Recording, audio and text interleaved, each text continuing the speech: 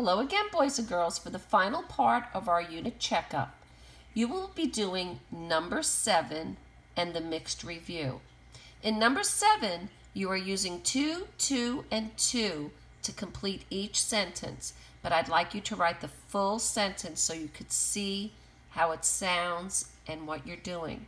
Write the full sentence and underline which to word you use.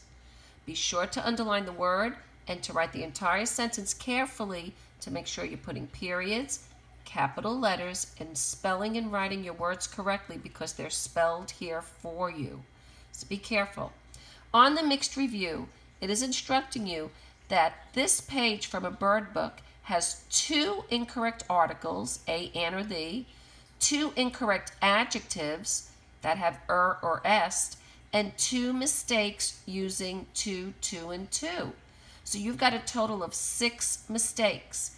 2 with the articles, 2 with the adjectives, and 2 with 2, 2, and 2. Okay? You have to write the page correctly. So you're writing all of this correctly.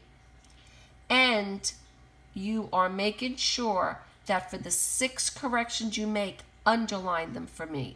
You should have 6 words that are underlined that you fixed so that I could see them.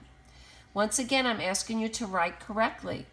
Please don't rush through where you're leaving out words or periods. That's something I'm seeing a lot. I know you're excited to play and have fun at home, but your classwork isn't that long, and if you just sit and get it done, you'll have the whole rest of the day to enjoy.